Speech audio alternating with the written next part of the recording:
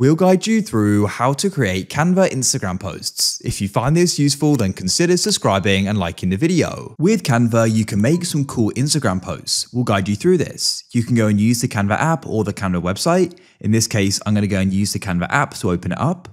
And what we can do is go into templates at the bottom, and at the top, you can go and choose a different category. You can search at the top.